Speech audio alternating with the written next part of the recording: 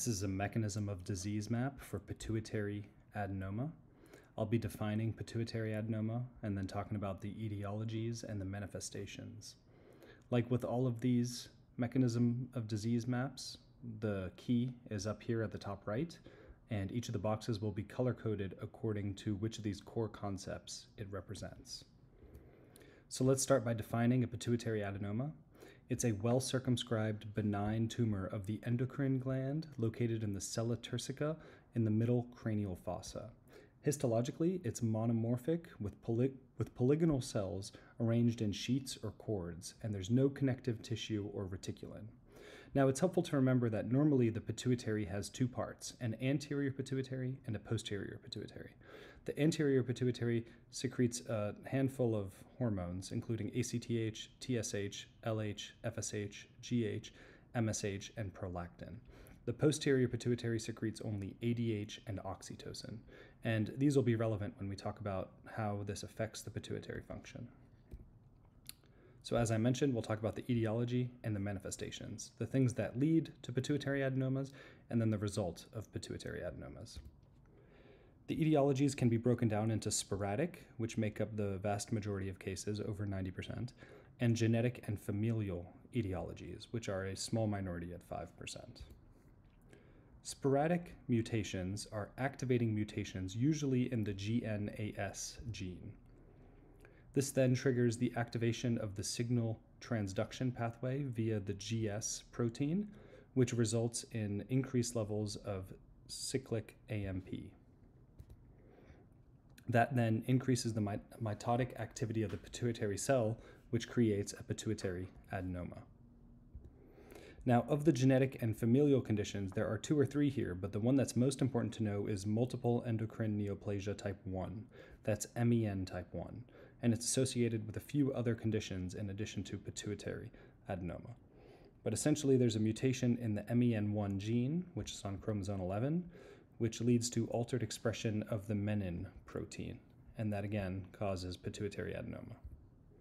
These are lower yield, but there's also familial isolated pituitary adenoma syndrome, which is a mutation in the AIP gene, which directly causes pituitary adenoma. There's also this condition called Carney complex, where you have a loss of function mutation in the PRKAR-A1 gene, which encodes the regulatory subunit of protein kinase A. This brings you back down to this protein cascade where it increases the levels of cyclic AMP, which then increases the mitotic activity of the pituitary cell to create a pituitary adenoma. But again, the most important genetic cause of pituitary adenoma is this MEN type 1. Now that we know the etiology, we can talk about the manifestations of pituitary adenoma. These adenomas can be broken down into non-secretory and secretory pituitary adenomas. The secretory pituitary adenomas are of course going to cause hyperpituitarism, which is a long list of hormones that can affect the body in various ways. Before we talk about that, let's talk about what the non-secretory pituitary adenoma can do. This usually affects the rest of the body and manifests due to its mass effect. This is when the tumor itself gets big enough to compress or displace adjacent structures. Now again, this structure is located in the sella turcica, and there are some very delicate things around it. So when those things get affected, you'll have manifestations of the pituitary adenoma. So of course it can cause headache, you're increasing intracranial pressure, and that can be painful. It can also compress the optic chiasm. These are the optic nerves that cross right in front of the pituitary adenoma, and this can result in a bitemporal hemianopsia. It's when you can't see the lateral parts of your vision. It's worth looking at an optic nerve map to see how those parts of the retina map to the optic nerves and how those pass and cross right at the optic chiasm. And it makes sense that if a pituitary is enlarged, such as due to an adenoma, you'll have a disruption of the optic chiasm, and that'll result in a bitemporal hemianopsia. Now, of course, it's also possible for the secretory pituitary adenoma to cause this mass effect, and they can also have headaches and this bitemporal hemianopsia. So that's one possible effect. The other effect that we need to talk about are the hyperpituitarism conditions, and those are listed here. I'll talk about them one by one. So first, if you have a cell that produces prolactin that is increased in mitotic activity that becomes an adenoma, you have a prolactinoma. This is also called a lactotroph adenoma, and it's the most common kind of pituitary adenoma. You'll notice here hyperprolactinemia, so you'll be able to see that on a blood test. And you can also have reduced bone density due to suppression of estrogen, so that might also appear on a bone scan as well. Other signs and symptoms include galactorrhea, amenorrhea, and reduced libido and infertility. Oftentimes in men, the only symptom you'll have is reduced libido and infertility, because of course men might not have galactorrhea or amenorrhea. Next is a somatroph adenoma. This is about 10 to 15% of secretory pituitary adenomas. You'll have an increase in growth hormone on your blood tests, and this results in acromegaly or gigantism. Next is corticotroph adenoma. This is essentially Cushing's disease, when you have a pituitary adenoma that creates a lot of ACTH, and this is secondary hypercortisolism. So you'll be able to identify it that way on the blood test. Now, of course, Cushing's disease has a variety of symptoms throughout the body. Some of them are listed here.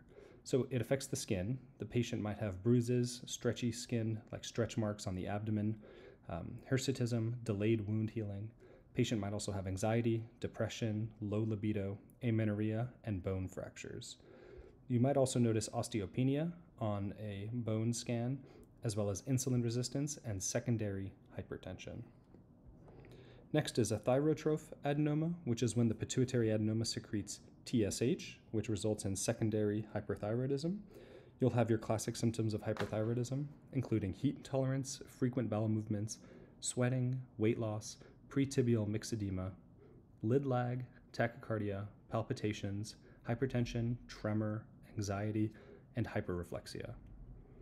Lastly, you can have a gonadotroph adenoma, which is a more rare cause of pituitary adenoma. A more rare manifestation of pituitary adenoma.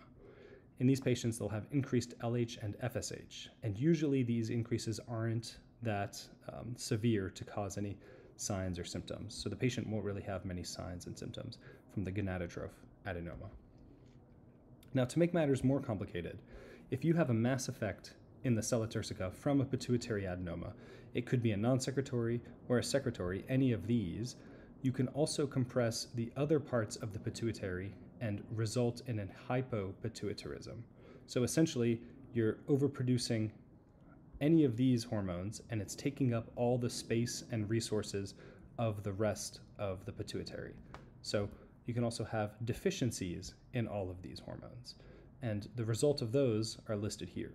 So in hypopituitarism, if you have a GH deficiency, the patient will have short stature if it happens during childhood. They might also have weight gain, weakness, and depression. If you have prolactin deficiency, a mother might have lactation failure after delivery. If you have FSH or LH deficiency, a woman might have amenorrhea, irregular periods, infertility, or delayed puberty. Men might have a low libido, testicular atrophy, loss of facial, axillary, or pubic hair, and gynecomastia.